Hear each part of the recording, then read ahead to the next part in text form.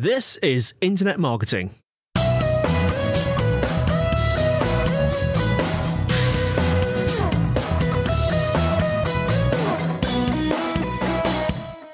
Hello and welcome to the Internet Marketing Podcast brought to you by SiteVisibility. I'm your host, Scott Colenutt, and with me today is Jeff Greenfield, CEO at Provalytics. And we're going to be discussing how to more effectively analyze Google Ads performance. Welcome to the podcast, Jeff. Thank you so much, Scott. It's a real pleasure to be here today. Would you mind taking a moment to introduce yourself to me and our listeners, describing a little bit more about what you do at Provalytics? Yeah, Provalytics or Provalytics, and the reason it's Provalytics is because it's about proof, and prova is an Italian word for proof. And one of the things that has been lacking since the beginning of the digital era in terms of for marketers for planning is to figure out what is actually going to work. It's very easy to look back and say, okay, this worked in the past. Is it going to continue to work? But what Provalytics goes really full forward on is this concept of forecasting. And people understand forecasting because you know it for the weather, for earthquakes and things like that. And forecasting is never exact, but it's pretty close. And that's what this is all about, is being able to see, okay, if you do this, you would have gotten this. And then you go and do that. And then it turns out you actually got that. That's what Provalytics is all about. It's interesting about forecasting in marketing, particularly because in my experience, I find that the description of forecasting is used interchangeably between people. Some people, when they talk about forecasting, they're talking about science and data-backed forecasting. And some people use forecasting as a word to describe a best guess scenario. Do you find that there's some confusion just with what forecasting actually is?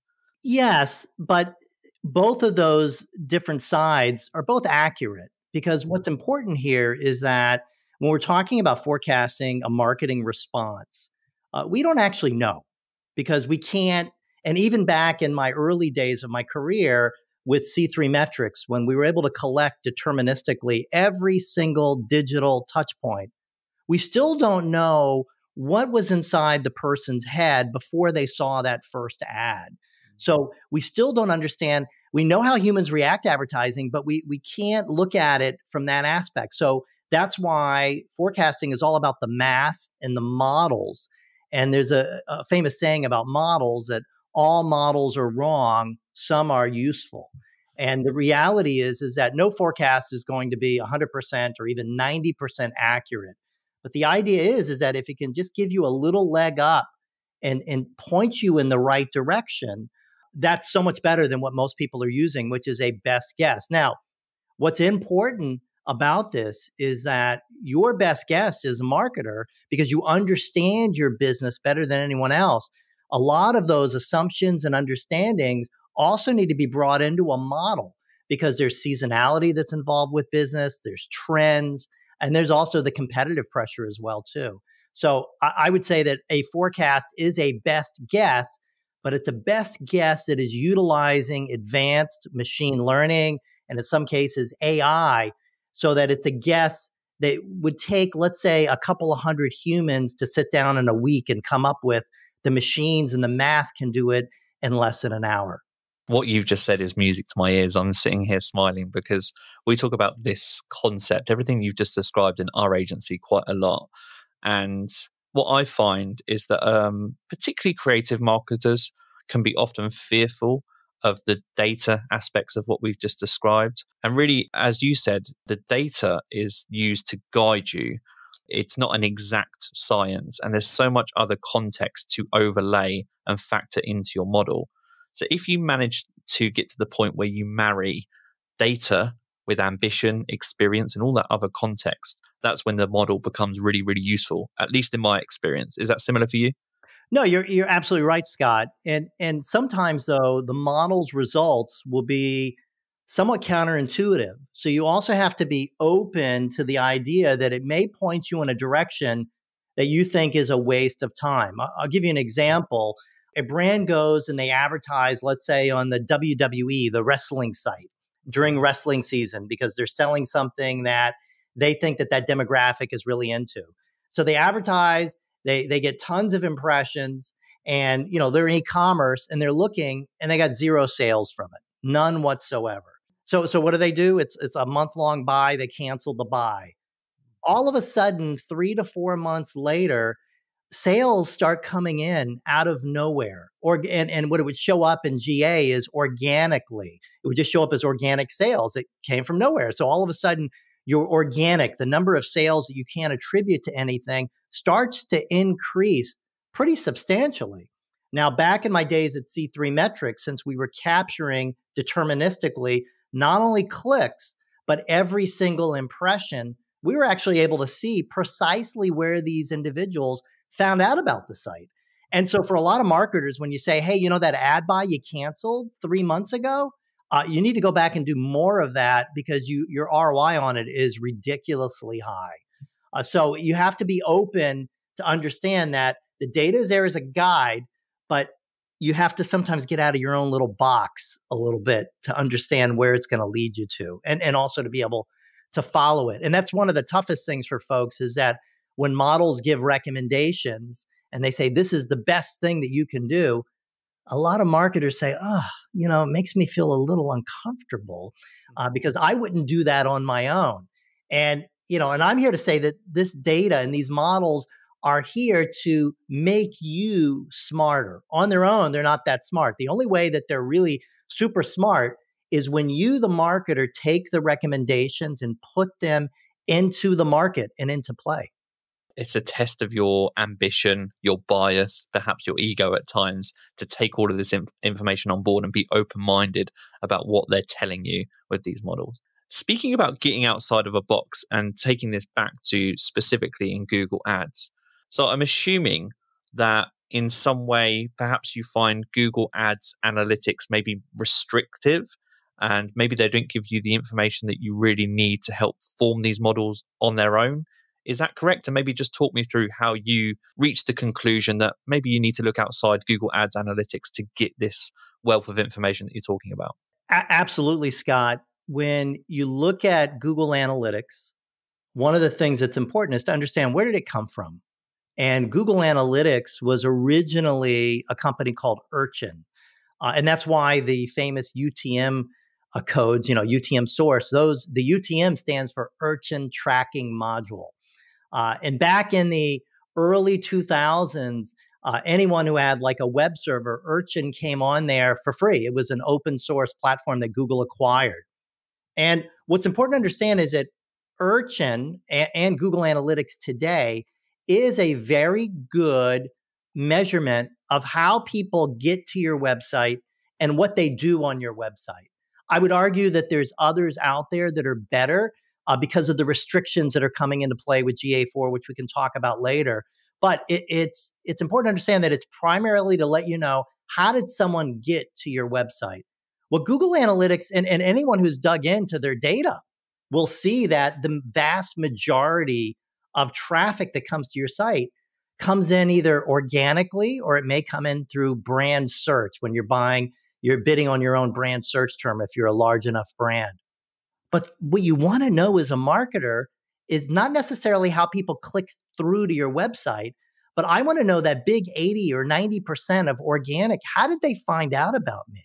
What is it that brought them to go and search for me? What is it that got them to click on my brand search ad? Because that's where you should be spending the bulk of your marketing dollars. And because we know that marketing is this funnel. Now, there's a whole argument. It's not a funnel. It's a circular motion because of social media, and there's a feedback loop. But I'm a traditional guy. I go with this AIDA model: awareness, interest, desire, and action. And that top of the funnel is very wide at the top. And that's where you're throwing out food and breadcrumbs, because you want to bring people into the top of the funnel. You want to know, and at that point, nobody is searching for you. You're trying to get to new people who have no idea who you are. Now, what's happened since about 2006 is that folks have been starting to spend money on lower funnel tactics like search. And we've seen that large brands have shifted dollars over to where they're spending about the same amount of money on what we're calling performance versus branding. And remember, branding is all upper funnel. And there's a great book out there by Orlando Wood, published by the IPA, called Lemon, How the Advertising Brain Turned Sour.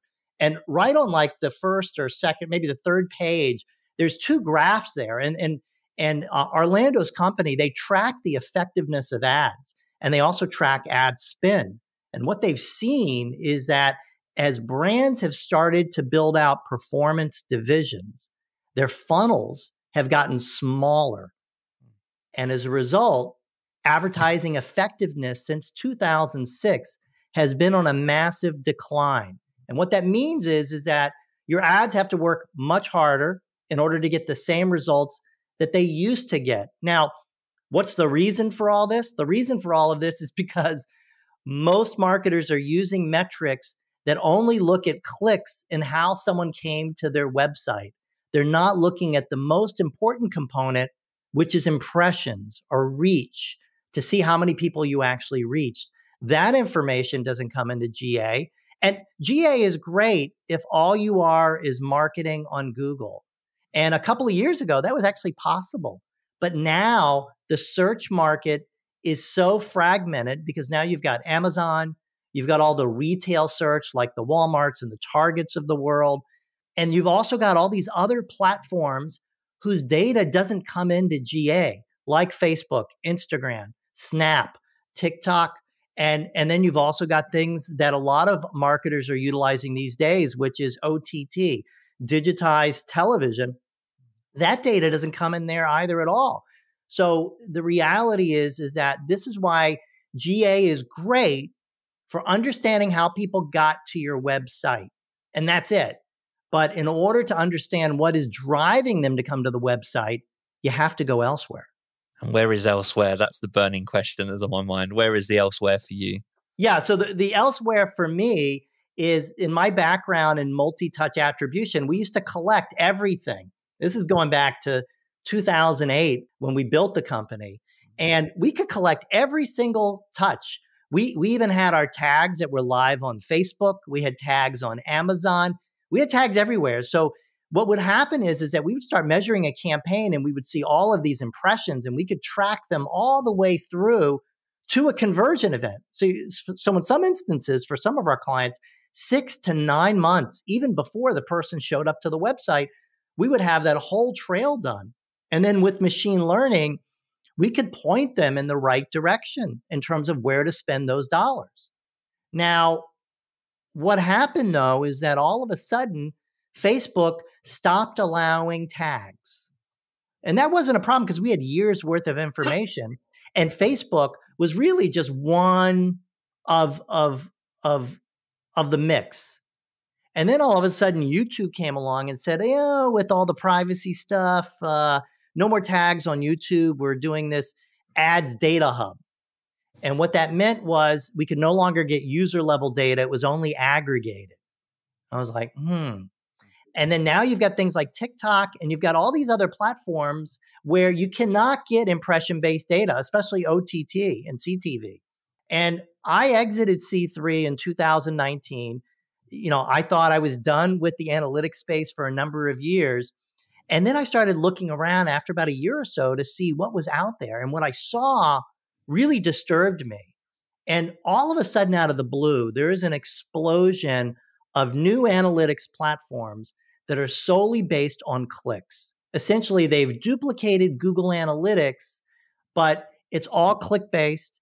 And they have a way where they use public APIs to suck in data so that it provides a very nice dashboard for marketers. And marketers think these things are the most amazing things in the world.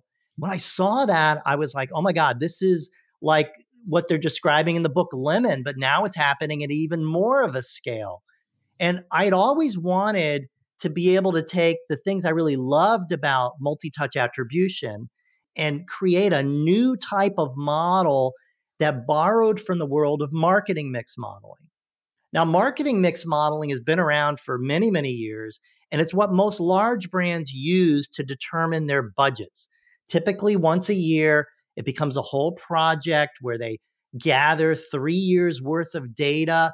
They do a whole analysis and then they fix the model up. And then they come back to the marketer and they say, okay, spend this percentage of your budget in TV, radio, and then digital is just one big bucket. And that's it. But the nice thing about marketing mix modeling is that you can also incorporate any type of media. You can incorporate out of home, like billboards, TV, radio, and even podcast and digital.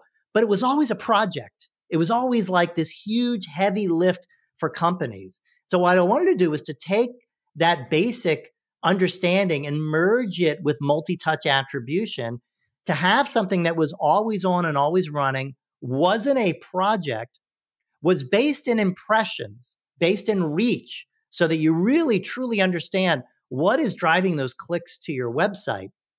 And then also add in things that multi-touch attribution doesn't have. So the most important thing that you're not going to get from GA or any MTA platform out there is what's called incrementality.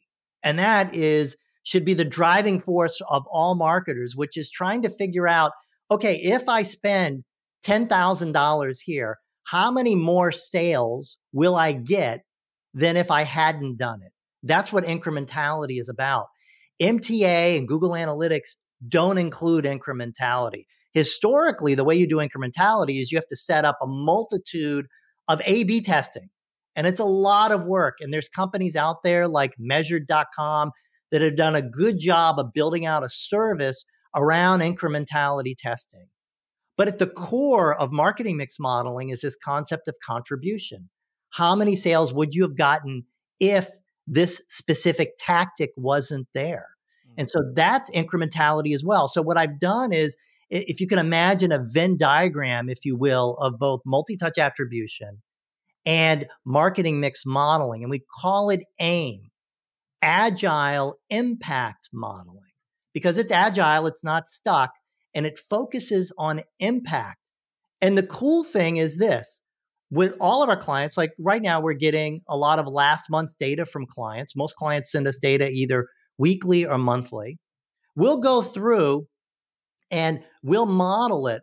But what we will do with this last month's data is we will hold back the last 30 days of data. And what I mean by that is that we will only give to the model the impressions, the clicks, and how much was spent at a granular level.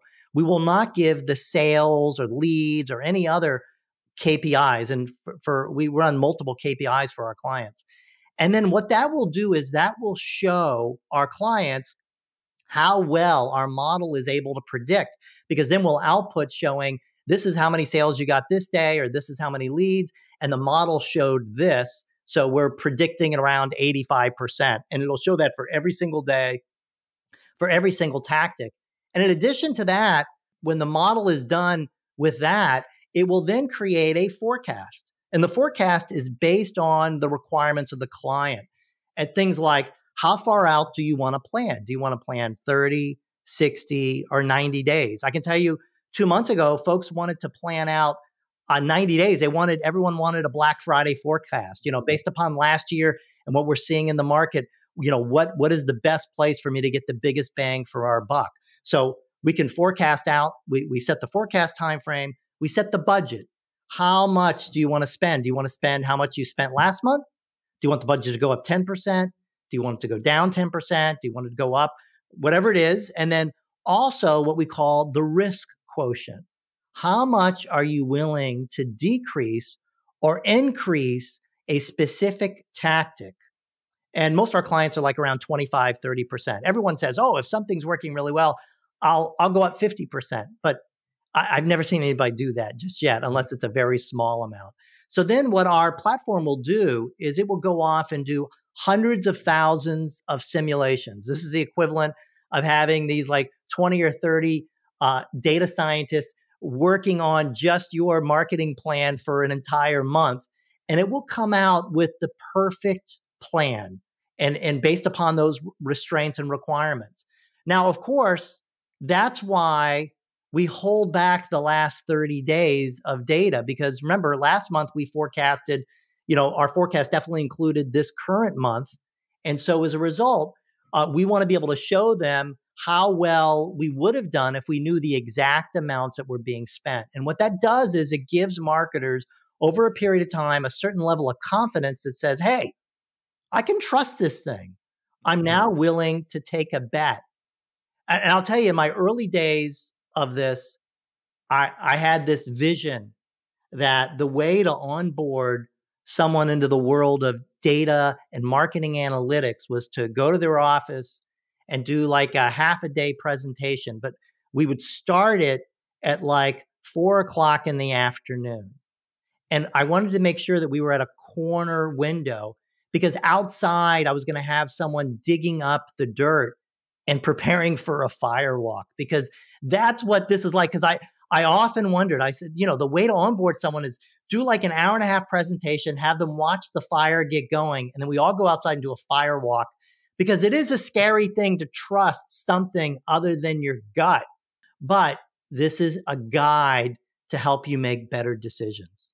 Is there a sweet spot for the amount of time it takes for your clients to start to notice the trust from them in the process? It's about a full quarter, so 3 to 4 months. And you figure it takes a month or so to get up and running. One advantage that we have at Provalytics versus any other type of attribution, most attribution, if we get started today, I can only look forward. I can't go backwards. So just imagine if you get hooked up with GA today, you can't ask it what happened last month. And all of its decisions are based only from their first day. The advantage with Provalytics is that since we're not using user level data and we're getting data directly from the platforms like from Facebook and Google, and we're doing daily data for most of our clients, the day that we start, we can then get the last year, sometimes 2 years worth of data. For some of our larger clients that have agencies, they've got all of that stuff already in dashboards. They can push it out to us in a series of Excel files within a day. And then what that allows us to do is get up and running very, very quickly and provide a forecast that's very accurate. And what most clients will do is for the first month, they'll just look at it and watch it. And then what they're really curious about is, okay, when this month is over, how well would the model have predicted? And then what they'll do is that when eventually around month 3 or so, when we've provided this forecast, they'll choose 1 or 2 things that they will do.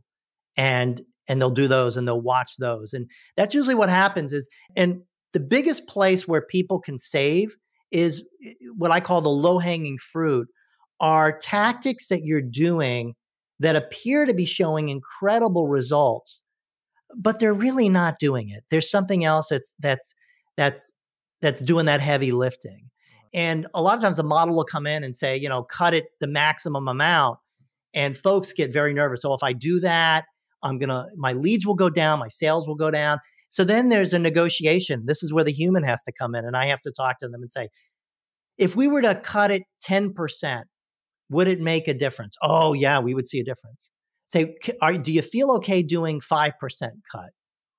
Just so we can get a read on it and you can see. So they'll cut it like a 5% and the month will go on and sales and leads are not impacted. So all of a sudden there's a question in their mind about their original assumptions. And then we'll cut it again. We'll now cut it down to like 10 or 15%. And then when sales and leads are still the same, that's when folks say, okay, wait a second. Maybe there's more here than meets the eye. And that's really what it comes down to, is that you just have to realize as a marketer, people don't just show up at your front door to your store and buy. Someone either had to tell them about you, or they read about you, or they have been studying the category because of a competitor. So your job as a marketer is to figure out, how do people get to that front door? Because if all you're doing is you're focusing your dollars on that lower funnel, right where the sales happen, what's going to happen is your next quarter, you're going to have to work even harder to do that. The advantage of doing some upper funnel work and working on awareness is that it pays off 1.5 times. So it pays off much more than way down at the lower funnel. You need both, because remember, those people awareness, interest, desire, those people at that action part of the funnel, when they're ready to say, yeah, I'm ready to buy, and they go search, well, your competitors are there and they're trying to steal them away. The same tactic that you're doing to them, which is the famous Google money-making machine. So you need to be in all parts of the funnel, and you really have to think about, and there's some good guidelines too, based upon your business. So for example, if you are a retailer, let's say selling clothes, and you're online, that's a seasonal business. So if someone doesn't get into your funnel this month, you have a chance to get them when the seasons change, because they'll be out looking for new clothes at that point. So you're not so concerned about that. So you don't need to spend 80% of your dollars at the upper funnel. For that type of business, you want to be spending like a quarter in the upper part of the funnel and the rest throughout the funnel.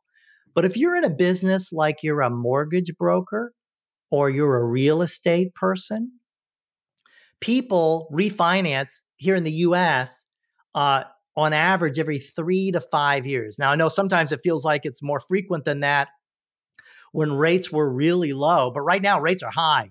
So the rate of refinancing is almost nil these days.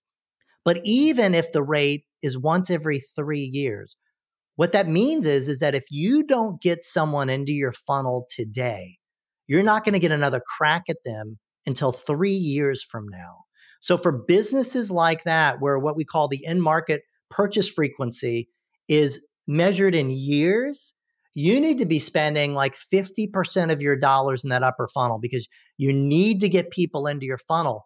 Because if you don't get them now, it's going to be years until you get them again. I'm really interested in this upper funnel part and the fact that you've referenced the AIDA framework a couple of times. For me personally, I still use that framework as well. But with the complexity and sophistication of marketing and how it's developed, particularly over the last decade, sometimes I do sit to myself and wonder, am I just stuck in like the old way of doing things? Like, should I be adapting my process? But I think sometimes amongst all of the noise in marketing, it does help to have some of these simple models, and ultimately they still work for me and give me clarity and confidence. I'm just curious, because you have referenced AIDA a couple of times. Have you gone through that same process as me? Have you questioned yourself on the framework? Do you still find that you use that framework and refer to it quite frequently today? I do. My data scientist, he really likes the model that Google created with the 0 moment of truth. Yep. But I look at that, and at the end of the day, my job is to help guide marketers on a journey to making smarter decisions. And I find that graphic and that explanation counterintuitive and really confusing, really confusing. AIDA is, and also remember, as marketers, the data and the information that you have. So if you work as part of a marketing team, you've got to, or if you're in an agency and you put together a QBR for a client, you've got all of this data that you put together in a PowerPoint and you pass it on to the client. The VP of marketing looks at it and he takes out some of the data and he creates a 2-slide deck for his CMO. CMO looks at it and she knows she now has to do a board presentation, and that deck that was originally 20, 30 pages worth of data becomes like a single line item in the CEO's presentation to the board. So at the end of the day, you got to have this stuff and keep it really simple, because us human beings, we're distracted more than ever before. And even us in the executive levels of companies, it's got to be real basic. The whole idea of an elevator pitch and that 0 moment of truth, to me, it's just anything that takes more than like 10 seconds to explain. It's just, you lose 99% of your audience. Whereas AIDA is awesome. And it was in that great movie, Glengarry Glen Ross, which had an amazing line. And he showed that AIDA. And that was where the line came in for coffee's only for closers. I love that. That's funny. So I really like that film, but I don't remember that part. That's funny. I'm going to have to go back and watch that. Oh, it's absolutely amazing, because it's like, and I mean, that's an incredible movie about salespeople and how important it is to, work the leads and stuff. And it's just an absolutely incredible scene.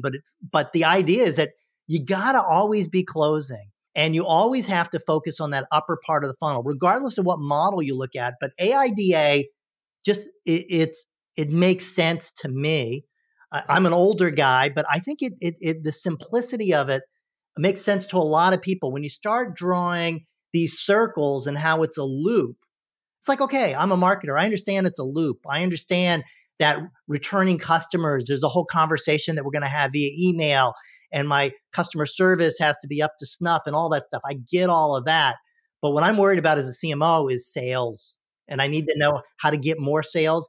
And even for retailers where 75, 80% of their sales are from returning customers, and CRM is incredibly important there, there is always a KPI for new customer acquisition. Because without new customers, you're always going to have churn, and then the business starts to go in the wrong direction. So given everything that you've said in this podcast so far today, and given what you've just described there about upper funnel activity and the importance and the ability to track it and awareness, I suspect you must be really interested in what's happened on TikTok over this last couple of years. Oh, it's absolutely incredible. The way that trends are starting from there, it's really amazing. Now, I have some clients that are spending decent amounts there. I've been impressed by it, but I also still like to remind marketers, at least in the US, that the majority of folks who are spending money are 50 and over. And some of them are on TikTok. They're not quite there, but I urge marketers to become familiar with it because it is a force to be reckoned with. And as the population ages, TikTok is not going to go away. Like, we know now that the folks who first got into Facebook, they're still there, but the younger folks are not. And then Instagram came along. So there's these divides based upon age groups. But it's depending upon your product, it can be a great place to be. If you're looking to target younger folks, it's incredible. But if you're looking to sell more high-end items or more expensive items, you've got to look at the more traditional channels, the traditional, I would say, digital channels. But I'll also say that direct mail still works incredibly well. I don't see enough marketers doing it. And there was an interesting analysis that was done years ago where a company had a marketing plan put together by an agency in New York City and one in Minnesota. The one in Minnesota was filled out perfectly. It had them spending and billboards and spending on direct mail. And it was a nice plan. The plan in New York City, oh, and also that plan had TV and radio. The plan in New York City had no TV, had no direct mail, and had no out of home. And the reason for that is marketers tend to think that everyone who buys their product or their service is consuming the same media that they are. And one of the things that brand teams have kind of gotten away from is years ago, and it really wasn't that long ago, marketing teams would say, our client is Nicole. She's 32 years old. She's married. She has a dog. She has 2 children, and she lives in this type of household. And these are the things that are important to her. Our other customer is Brandy. She's 22 years old. So they would have these personas of who their customers were, and they would really do a really good job of digging into their personalities. And that's what drove the strategy of the media plan. And what's happened is marketers have gotten away from that because we've got most marketers that are running campaigns now are digital natives. They don't have a cable subscription. They stream. So they never watch live TV. So TV would be completely off. They don't listen to radio. So why would you buy audio? But they do listen to podcasts, which are great. But they don't, direct mail, that doesn't mean anything to me. So I'm not going to recommend to buy direct mail. But the reality is that these channels kill. And the nice thing is that when you think about the distraction rate, when you think about someone scrolling real fast through any of the platforms where your ads are at, there's a lot of competition. And one of the interesting things that I found myself doing is in the morning, I'll sometimes pull up Facebook and I'll scroll through it, or Instagram, And then I said, wait a second. I'm curious, how many messages, not just marketing, but messages did my brain consume that quickly? And then I'll scroll back and I'll count them. And it blows me away. I'm like, this is just amazing that our brains can take in all of that data. One of the advantages of out of home and direct mail and CTV, digitized television, is you're not competing with anyone else. When someone gets their mail, they have to look at that envelope. It's very, very powerful. Same is true of out of home. These things work, and they're great at building upper funnel awareness. There's a great parallel in my mind between why I raised TikTok in discussion and what you're discussing there in terms of out of home. And I was going through, it's funny you mentioned scrolling through Facebook. I'm not really on social media too much. Like, I don't find it my natural place to be. I really enjoy podcasting. I really enjoy writing. Longer form stuff is typically where I'm kind of at my happiest and most comfortable. But when all of these platforms are released, I experiment. And over this last week or two, I've been experimenting more with TikTok. I found myself scrolling through and thinking, well, this is actually just a really passive experience. So there are comments and there is like functionality, but typically people are scrolling from one TikTok to the other, and that's just a continuous loop. So actually, this ability to track upper funnel awareness, the impression levels on something like TikTok, and I've seen exactly the same happen on Instagram. You know, Instagram now, I remember there was a report I read a couple of weeks back talking about how stories and actually just passive watching of stories has become the primary interaction on Instagram, as opposed to interacting with like actual photos and carousels that are posted. So every indication to me is showing that with the video platforms, the emergence, the time we're spending on video, we have less actual click and engagement data to work with, which makes that impression data even more important. And I just think that there's a parallel there between the out-of-home stuff, where you wouldn't necessarily want to disregard the awareness that TikTok can raise, but you're not going to get the last click data that maybe you're used to getting from social media platforms 10 years ago with some of the ones that are emerging now. You're absolutely right, Scott. That awareness is so incredibly important. And if you don't look at it, you're doing a disservice to your brand or your clients that you're running marketing for. You know, a lot of folks ask me and say, well, I understand that, there's a lot of very sophisticated machine learning and AI that you're utilizing at Provalytics, but, I'm spending, $300,000 a year in marketing. How can I take advantage of this impression concept? And the way to do it is that and this is why we base the model on impressions, because it's kind of future-proofed, meaning that anytime you go and do an ad buy anywheres right now, you can always log in and see, all your creatives that you ran. You can see how much money you spent today, and you can see your impressions. And that's across every single platform that's out there now. And that's how things will be in the future. But what you can do is you can go back, let's say over the last year, go into each one of your platforms and you can do it first at a kind of a platform level, or a campaign level is pretty good. For every day of the year, write down in a spreadsheet, the platform name, the campaign name, how many impressions, how much money you spent, and do that for everything that you spent on. And what I would say with Google search is, especially brand search, I would look at your impression volume, not what people clicked on, but how many total impressions there were. Whether they clicked on you or not, it doesn't matter, because really what you want is, over time, you want your brand search volume to go up.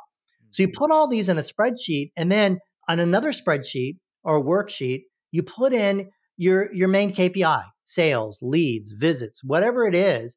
And then you run a very simple regression analysis. And what regression will show you is which things are strongly correlated. Now, in order to do it like this, you have to get enough data. You're going to need probably at least a year's worth of data. But if anything, it will point you in a direction where you'll say to yourself as a marketer, I didn't even realize that. Maybe I should look at this a little differently. And that's where you say, okay, if I'm a small marketer, I'm going to run an experiment. And so an experiment you can run, let's say Facebook turns out is highly correlated to your sales being up. Well, then what you want to do is look at your data that you have on sales. And if you're lucky enough that you have sales based upon states, what you want to do is pick a state in Facebook and turn your ads on just in that geo, only in that geo, and then sit back and wait. The nice thing about a test like that is that it doesn't cost that much because your audience is so much smaller.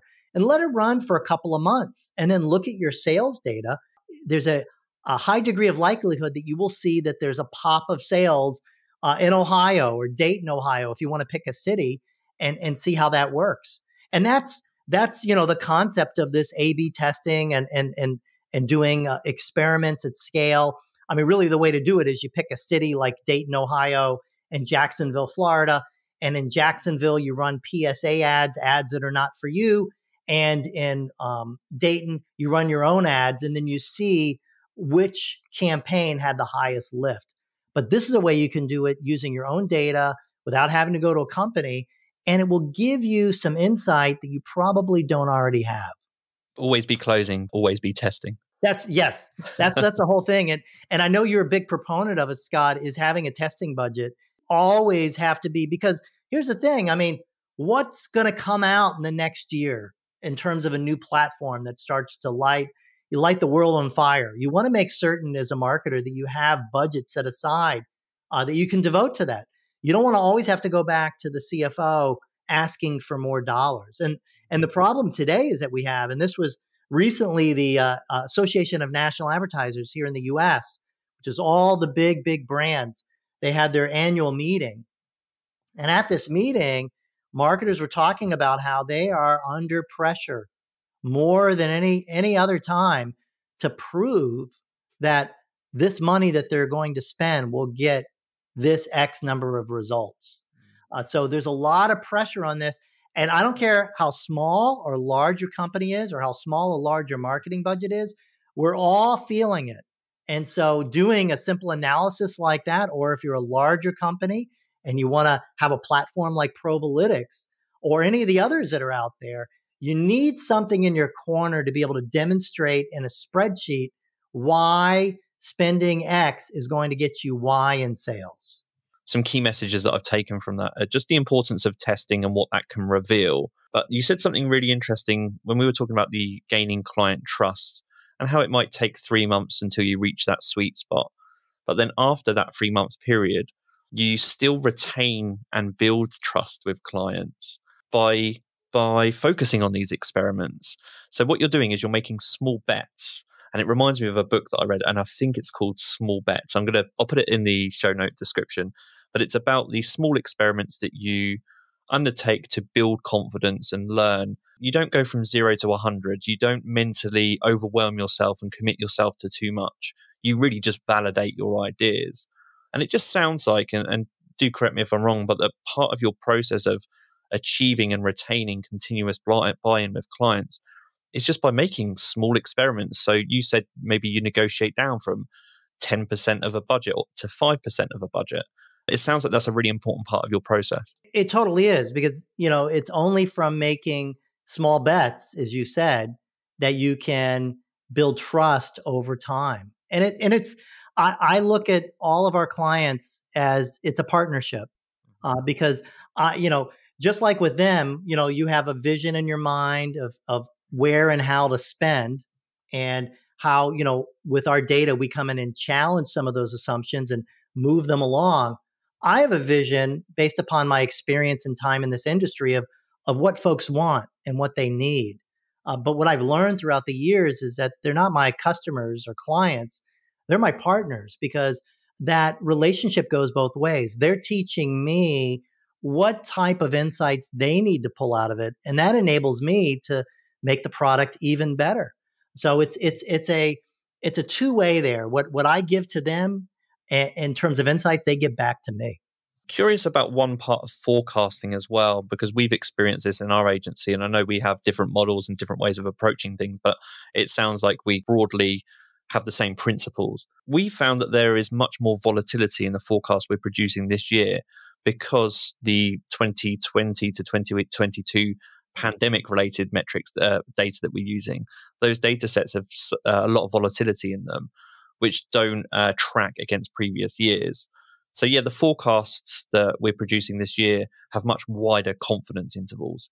I'm curious to know whether that's something that you've seen and if you've adapted your approach. Yeah, absolutely. COVID threw everyone and all models in a loop. It completely did, because we've never experienced in modern history a time where all of everything was shut down. And one of the most important components of customer activity is what we call ADL, activities of daily living. So we know that sales are going to be different during certain times of the year because people's activities of daily living have shifted. So like during vacation season, people go away. They're not sitting at their computer as much. They're not going into stores as often. Well, ADL got thrown for a major loop when COVID came around because everyone was now at home with their kids, whether they wanted to be or not. And everyone was forced to this new world of remoteness that we had never experienced. What was fascinating to me is that we had all the tools that were always there, but we never really utilized them at the scale that we are utilizing them now. And so all models that were done pre-COVID, you kind of had to throw them all out because we're in kind of this new world, if you will, of shopper habits and buying habits all around. So what it means is that you can use a lot of historical data for your forecast, but you really have to focus on recency, the most recent data that you have. For a lot of models, it's very tough for them to do that because you need the more data you have, the better. It's the recency that really matters these days in this post-COVID era that we're living in. Jeff, it's been a pleasure to talk to you. I can tell that you're someone that I can speak to for hours on. We could have gone off on so many tangents in this episode. So before I let you go, do you want to let our listeners know where they can find out more about you and Provalytics? Absolutely. Just go to provalytics.com. That's Provalytics, Lytics.com, and go there and check it out. You can also go to jeffgreenfield.com and learn a little bit more about my background and what's put me on this crazy journey of marketing analytics. And I got to say, I never thought that this business would be sexy, but it really is sexy. It really is. It's exciting to help people learn more and focus them in the right direction. It's really incredible. I can hear and I appreciate your enthusiasm. It inspires me too. So thanks so much, Jeff. For now, I'll just say thank you so much for your time, Jeff. This has been the Internet Marketing Podcast. Take care.